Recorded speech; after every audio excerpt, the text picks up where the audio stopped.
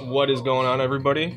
Today I'm going to be doing a review on the Elf Bar Lost Mary Blue Cotton Candy 0S 5000. I know the other ones are BC 5000s. So let's go ahead and try out this Blue Cotton Candy. Super excited about this. It has like rivets on it.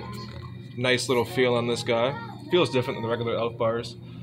And yeah, this guy is also rechargeable right here. Let's go ahead and try it out.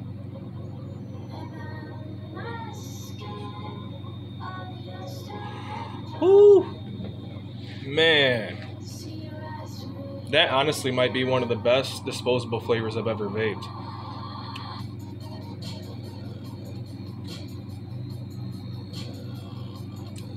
I'm getting like definitely a blue cotton candy, very sweet, but also with like an aftertaste of yogurt, which is very nice. It doesn't say blue cotton candy yogurt, but man, that makes it amazing. That exhale. Getting a lot of blue cotton candy on the inhale, like that yogurt parfait taste on the exhale. Wow. Very good vapor production too. Very good vapor production. Hits a lot better than the regular Elf Bars in my opinion. Whew. I'm gonna give this guy, I would say, 10 out of 10.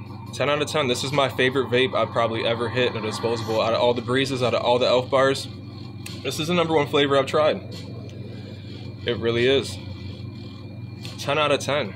If there was a bigger system, 15 out of 15, that's what it would get, man. 10 out of 10 all day. You can find the Lost Mary Elf Bars in the shops. Highly recommend this one. I'm going to be reviewing the Juicy Peach soon, then some Escobars too. But yeah, this one all day, man. 10 out of 10. Definitely go pick up that Lost Mary Blue Cotton Candy. I'll see you guys in the next one. Thank you for watching.